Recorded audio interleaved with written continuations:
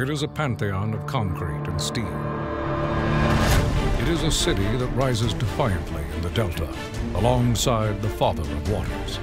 It is the humidity of autumn evenings that drapes stately oaks and broad magnolias.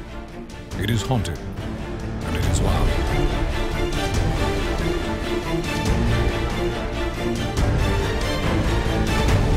It is Halloween night and cannon blasts. It is a Louisiana gumbo of humanity that cheers its tigers to victory and destroys the dreams of invading foes. The chance of rain is never.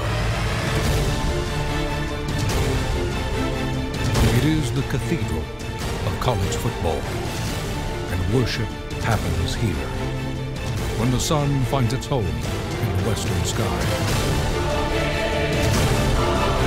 It is a field of glory, for sure, but much more than that. It is a sacred place.